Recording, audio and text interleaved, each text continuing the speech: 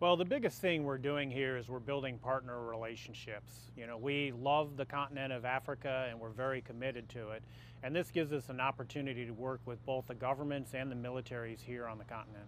We are outside of the exercise, the Theater Sustainment Command. So we provide the Army with all of its logistics capability for Africa no matter what happens here. And so for Africa Lion, we have a specific role of providing all the sustainment.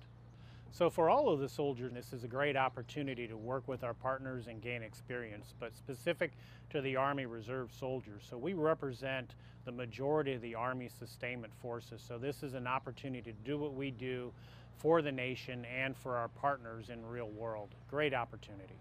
So really the biggest thing Army Reserve soldiers bring is our ability to integrate our civilian skills with what we do for the military. So really it allows our soldiers to leverage their skills, and for Africa Lion, whether it's public affairs, whether it's operating heavy equipment or driving trucks, it might be what they do in the civilian side. So it really leverages the total skill set they bring. The reason I serve is I love the country. So I just celebrated 38 years in the Army Reserve, and it's a great opportunity, both love of country, but it's the team that you work with that really makes you stay in. This is an opportunity to really build teams and friendships and show that you can contribute in hard times.